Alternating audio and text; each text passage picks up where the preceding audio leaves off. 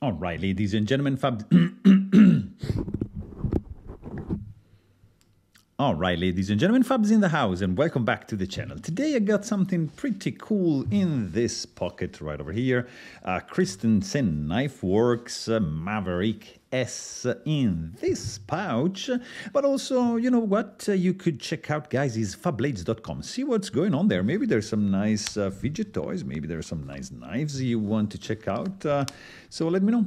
Anyways, this guy comes in a pretty cool pouch, there's a button, pressure button, a microfiber cloth on the inside. Yeah, it's pretty cool indeed. And inside you find this little fella.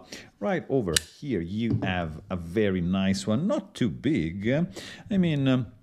Just for size comparison, here you get a Para 3, which is a pretty cool one. Thanks, Clark. And here you get small Sebenza 21. And I'm just going to show you this other little fella right over here, which is a Neon NL custom division from Shirogorov. And, just to say that this guy is, let's do in centimeters, it's not like super big. Like you can see it as like 7.5 centimeters for the cutting edge and like 10 centimeters for the handle. Overall length is going to be 18 centimeters, and this guy is pretty cool, I have to say.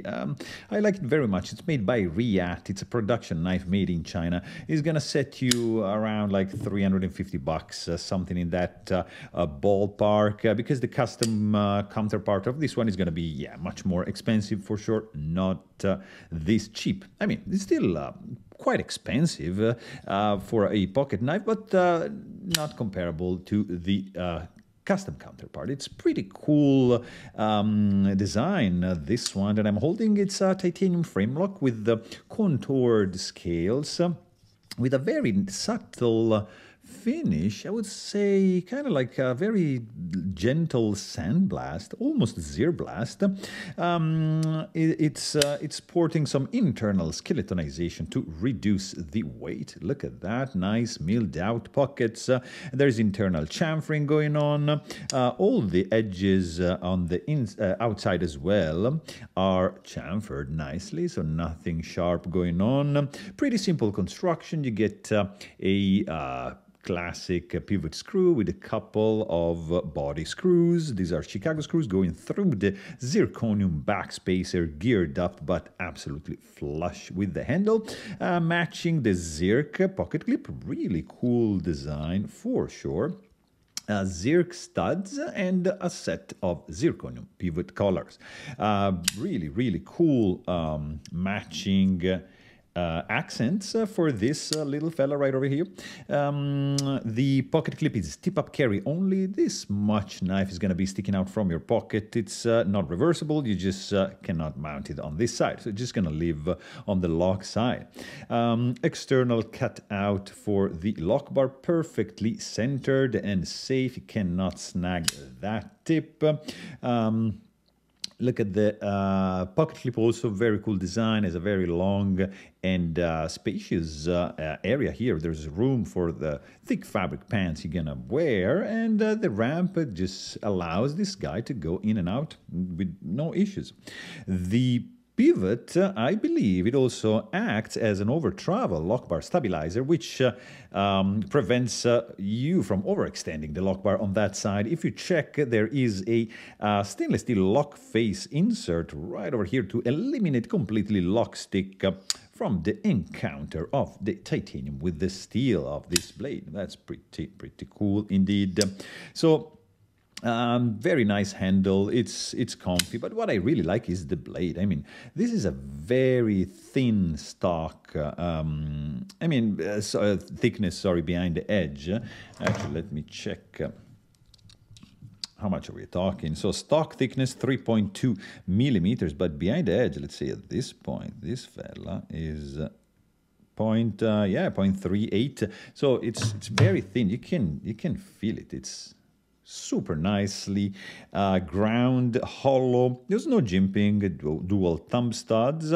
You get a swedge, nice satin flats, perpendicular to the belt grind lines of this hollow grind. That's really cool. Warncliffe style blade, just a very gentle belly here for the edge. Sharpening choil is going to be easy to sharpen this fella.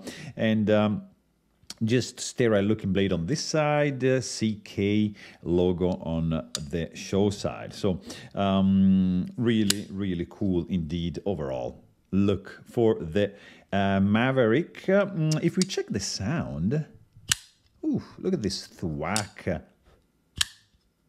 and closing.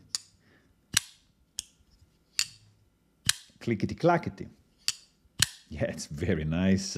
It's a little bit loud in the deployment sound, but it's dry and like, oof, it's pleasant. Action also is very good. This guy's roll is running on bearings, but you see, you disengage the lock bar and you keep it in vertical position. There's no guillotine effect. You just gotta have to wiggle a little bit. You can even deploy it with two fingers like that. You can do thumb deployment. You can do like a reverse deployment as well. You can do probably like a 5-finger flick challenge. I'm not gonna be able to do ever with the pinky, but still you can do it. It's a very fidgety one because the thumb start action is so dialed in. The detent is super snappy. So very, very good action. There's no drop shot again, but I'm sure maybe with some breaking in period, this guy is gonna be able to just glide. Probably not drop because the blade stock is not that thick, so, and it's short, so there's not much weight. But I'm telling you, the deployment is very, very dialed in, like not like that, but like this. Pleasant, snappy, it's fast. It's very good. Very, very good action. In the hand also, it feels great. It's a little bit short handle for my paws, but it works. Not many hotspot, maybe like a little bit like here, but not much. There's no jimping, so it might feel a little bit slippery, but this finger groove here helps a lot, like to just handle it. You see there's a little bit of room here to disengage the lock bar. Not much, but still it's doable. And what I like also is how they did the stainless steel lock face insert right over here. Pretty nicely flush done. Nicely. No flex, no rattle. It's solidly built, really well put together. Great action, looks very nice. And yeah, I don't see pretty much anything wrong with this guy. And the price is not going to break the bank. It's a nice titanium frame lock with zirconium accent, which is my favorite color combination, let's say. Stainless steel insert, a nicely done back spacer, pretty cool grind. I mean, check, check, check. So there you have it. Really hope you guys enjoyed this video. Thanks for watching and stay tuned.